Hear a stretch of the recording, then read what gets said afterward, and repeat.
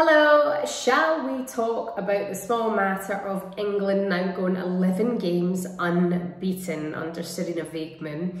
Well done last night to England. The Lionesses once again travelling away to Northern Ireland and securing all 5 goals and no doubt qualifying for the World Cup as well. They're top of the group at the moment, but they've still to really meet their match. That's the thing with England. I feel that this tournament so far they haven't been challenged. They've got the Netherlands coming up, they've got Belgium coming up as well. So it's definitely going to be more tricky as they move into this campaign. But looking back to last night in Northern Ireland at Windsor Park, a huge occasion, Now I have family in Northern Ireland. I was out seeing them at the summer and I was telling them that Northern Ireland are going to the Euros and what a huge achievement that is. And the people who I were with, who I count as some of my oldest friends and family, had no idea that, you know, Ireland had a national women's team. And what's sad is that a lot of the members of that team aren't even full-time. Now changes are being made there, and new legislation has come into play. But for Ireland playing, Northern Ireland playing last night at Windsor Park with a record turnout of 15,000 was a very, very special day for Northern Ireland women and young girls aspiring to be footballers as well. Now, you will have heard about the shadow which was cast over the whole game actually in the post-match interview with Northern Ireland boss Kenny Shiels. Now he's been in charge of Northern Ireland since 2019. He was the man at the helm of getting them through to the Euros. What a fantastic job he's done for the women in that team and for that country. However, in his post-match press conference last night, he said that when women concede goals, they don't take it too well because they're more emotional, which leads them to then concede more goals and more goals. Now, this is a massive issue for me and for the women's football community, for fans and for players and for managers as well, and for really anyone with half a brain. Reason being, he has labelled all women in football as emotional, and the reason that maybe there are more goals in the women's game is because women are emotional. Just when you listen to it in full, it's a real kind of cringe moment and a real disappointing thing for him to say. I feel that he's bailed on his squad there when they're needing the love most, you know, to be beaten under those circumstances by England 5-0 at home on such a big night for them, for the manager to then make that statement. It is almost just a bit of a shame considering he's better than that. However, what I will say is that Kenny Shiels has had form. He was once in charge in Scotland actually in 2013. He was in charge of Morton. He had just come from Kilmarnock, and he had said that he was no longer going to speak to the press because it made him emotionally imbalanced. And he said the quote is, "There's a name for it, you can't help it. Someone asks a question, you're emotionally imbalanced at the time and feel an urge to tell the truth.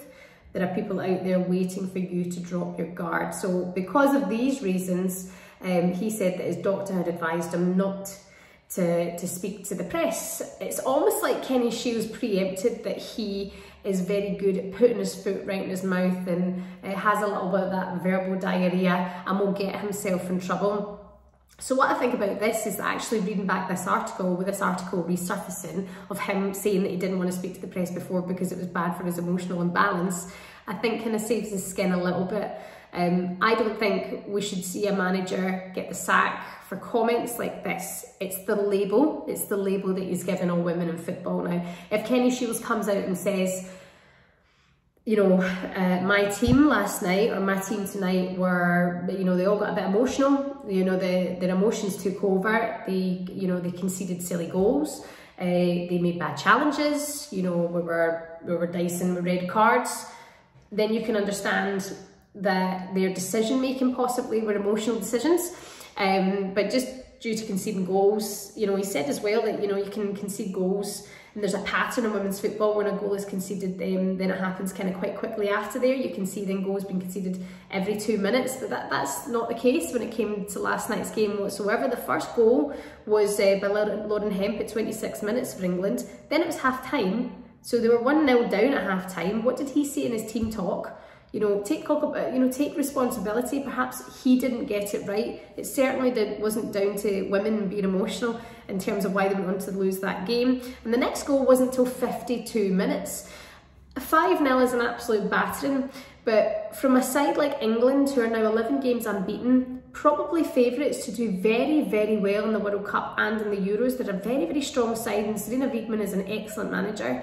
I don't think this is anything for Northern Ireland to be ashamed by at all, nor him. I just wish he hadn't made the night, you know, go into it. I mean, no one's focusing on the game, no one's focusing on how Northern Ireland played. They could have been better, but the focus is on these comments from their manager, which is an absolute shame. Kenny Shiels had also said in the past, I'm probably not intelligent enough to deal with it because journalists can catch me out. Now, he didn't, I think even then, you know, preempting that a journalist can catch him out is a bit of an issue as well for me, because he just put his foot in his mouth. If he thinks that women concede more goals because they're emotional, then he needs to understand women a little bit better, and maybe he's not as good a manager as I once thought that he was going to be.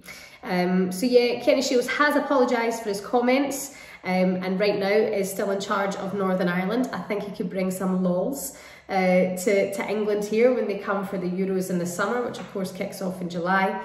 He'll be an interesting man to keep track of, but what I will say is that Northern Ireland being on that stage last night, they're not front runners in any of these competitions. They've just qualified for the first major. It will take them time to build up and to get better in this competition. Investment and backing and full-time professional contracts as well is something that will help Northern Ireland. England have that in abundance, so give them a break. What you have to say about England is just clinical once again.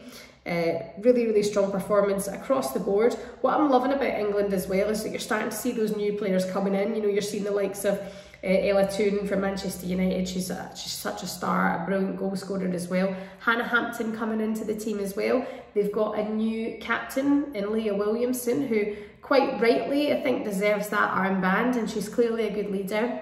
She's you know, a very patriotic person as well. I like to see that when it comes to the captain of the national team. I actually love seeing that. I like seeing that she's really behind her country and wants to make women's football better as well. So I think she's a wise choice for Sarina Wiegman.